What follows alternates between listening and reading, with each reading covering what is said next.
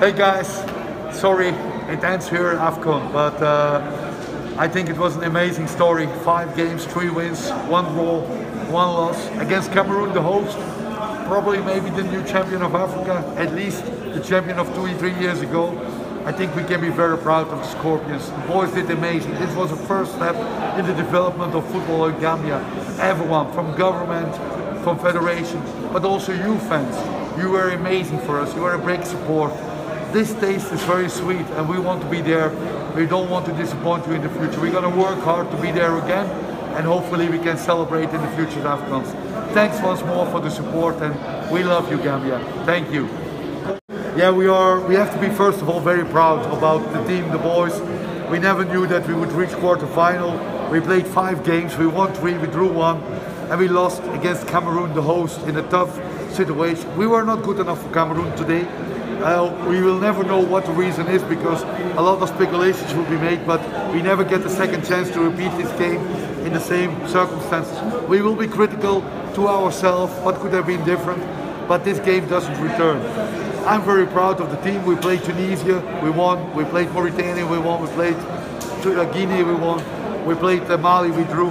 I think everyone can be very proud of the Scorpions. And now we have to start working again because playing Chad in the pre-qualification is not easy, but we want to be there. The taste of AFCON was sweet, and I think we have to work very hard to be there next time in 2023. This is the first time. It's also a learning curve for the Gambia. What do you think we should learn from this tournament as a country, a debutant in the AFCON? I think that both government and federation did a very good job in the preparation. We had some bad luck with the COVID in the preparation, but that's out of our hands.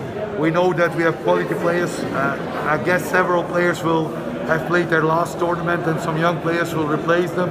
But that's part of the development. And we have a lot of young lads coming. And we have to develop the team further because there's a bright future for this team. We have a lot of young players with talent and I'm sure we will manage to be there in the future again.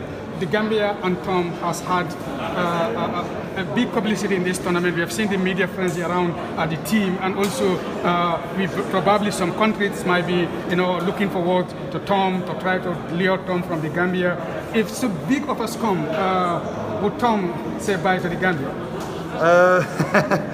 That's not the topic at the moment. We cannot talk. I got after the qualification in my Saintfiet. I'm only very disappointed that we were not strong enough today to make it difficult for Cameroon. You managed to block them in the first half. Second half, you conceded very early. What do you think is the reason? Yeah, what the reason? It's very difficult to say. I think it was a throw-in for us and not for Cameroon. It's a wrong decision for the referee, but that happens. And we concede 2 goals too easy. And for sure, the second goal is our own fault.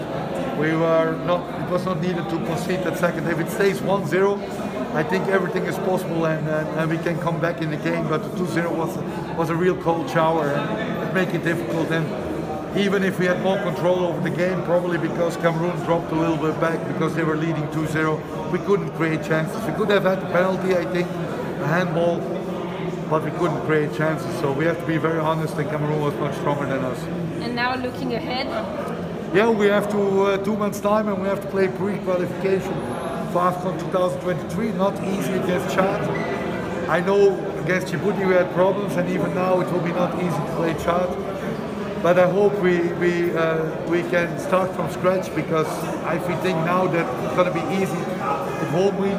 We have to work very hard, but we have to do everything that Gambia is there in Ivory Coast because the taste of playing AFCON is very sweet and we want to repeat that. Thank you very much. When you look around, coach, what do you think are the future hold for the Gambian football? When you look at that, it's a very, very young squad, a group of players under coach Thompson. Yeah, you are very right in your comment. We have a very young squad, a very talented squad. For the first time getting quarterfinals is amazing.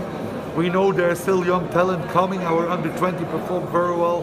We have young players in the local league but also abroad. So we have to develop further the team.